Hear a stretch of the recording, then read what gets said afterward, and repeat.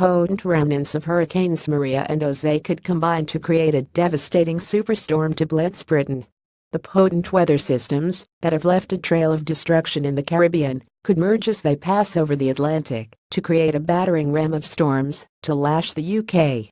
The perfect storm will begin to develop on Friday close to the east coast of the USA and eastern Canada, when a large ridge of high pressure develops, pulling the two systems closer.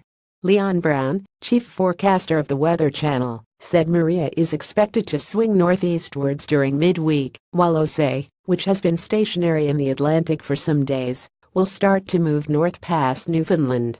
Picture shows the devastation of the island of Jost Van Dyke after Hurricane Irma. The two systems could then combine before being picked up by the jet stream and steered out into the Atlantic as a deep depression heading towards the UK and northern Europe.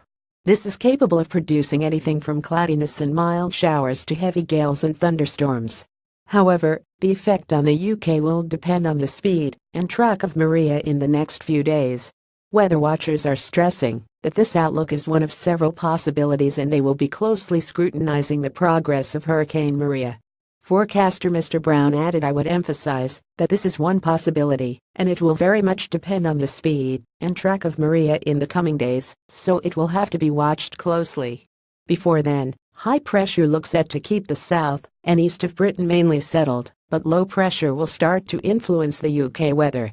A large ridge of high pressure will build over eastern and southern Europe, but the UK will be on the far western periphery. Ireland and western Britain more likely to be influenced by Atlantic fronts, but the southeast could hold on to a drier spell. There is the risk of a further deep depression in the middle of the week passing between Scotland and Iceland that threatens gales to northwestern Scotland, with rain pushing south across Britain. Why bargain hunters should head to this village on Sunday.